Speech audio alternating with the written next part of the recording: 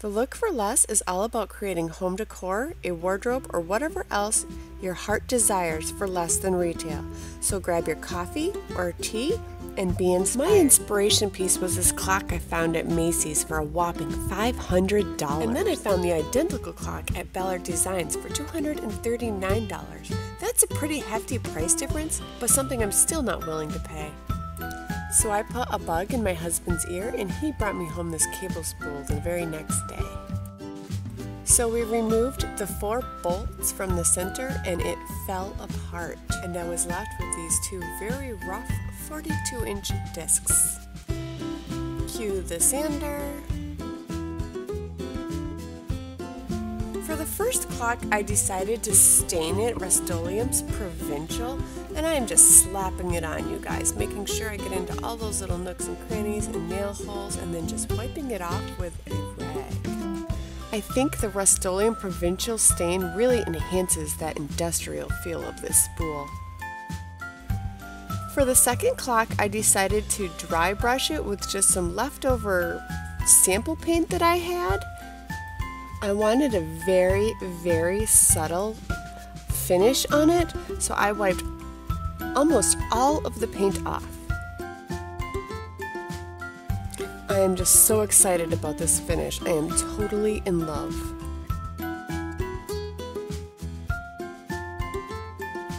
Here is some circles of sheet metal that I traced big enough to cover the center of the spool, and I spray painted them Rust-Oleum's Hammered Black.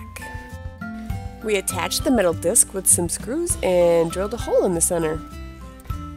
To add the numbers, I decided to add the hands of the clock first at the 12 o'clock position, and then rotate the clock hands until the minute hand made it back to the 12, and then added the hour where the hour hand pointed. Now you guys, I got almost all the way done and realized that I'm missing one Roman numeral 1. But no worries, I have another one on the way. The second industrial style clock is for my sister, and I cannot wait to give it to her for her birthday. And here they are, 2 completely different clocks made from one cable spool. And here's a close-up of that finish. Oh, I just love it. I hope my sister loves her industrial style clock as much as I love mine.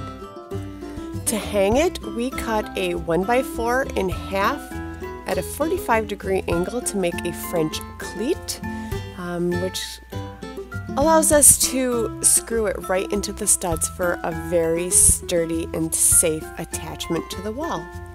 Here she is displayed proudly in the center of our home, anxiously awaiting a partner for number 2. Thank you all so much for watching. If you like this video, please like, subscribe, and share to stay tuned for more videos. Also, don't forget to click the playlist in the link below. Thank you all so much and have a great weekend.